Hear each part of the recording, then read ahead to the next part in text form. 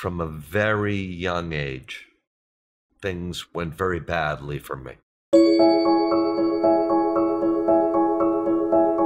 I was pretty angry and confused about a lot of things. Well, I was always in trouble with the law. Broke into people's houses and cars. Possession, intent to distribute it in a school zone. I started using drugs when I was 13. I was doing heroin. I was taken away from my mother when I was 13. It used to be that we had bad kids who were locked away in reform schools and sick kids who were locked away in mental hospitals. I was institutionalized from when I was 13 until I was 18. I ran away from every place my parents put me in. But in the past decade, we've been seeking an alternative. They were trying to find a school that would keep me, no matter how many times I ran away. Instead of simply punishing unacceptable behavior, my mom's abused me, beat the shit out of me. We've been looking for ways to change that behavior.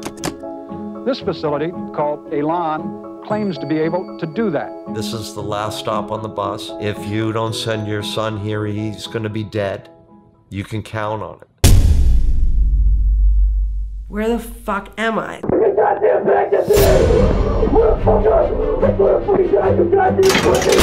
The Elan program was twofold. In one sense, there were therapeutic groups. Your feelings, your negative attitudes are broken down, dissected, torn apart. The other side of Elan was a functional, working microcosm of the work world. It was very Lord of the Flies. That's the best part. The inmates run the asylum. At Elan, the first thing they learn is you're not going to get out of here. You succeed and survive if you accept the program.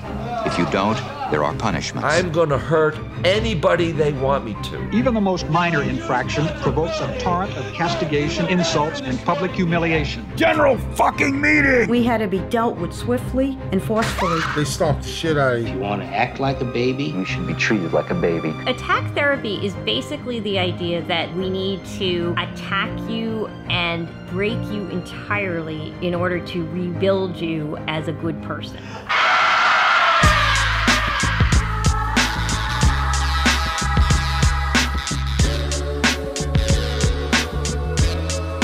To this day, I believe Elan was the best and worst thing that happened to me. I think Elan really fucked up my life. The treatment they sell is abuse. We see teenagers as being diseased just for being teenagers. We have our son back. So many kids were destroyed by this place.